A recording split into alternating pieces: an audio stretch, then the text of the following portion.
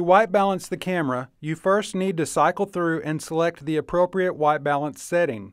A channel and B channel are used when manually white balancing the camera. Preset, which uses auto trace white balancing. You can lock the ATW by tapping on the LCD screen and selecting ATW-L. The ideal white balance is done manually by selecting A channel or B channel. Then, manually white balance the camera using a white piece of paper in front of the lens. Hold the AWB button in until the screen displays WB set OK.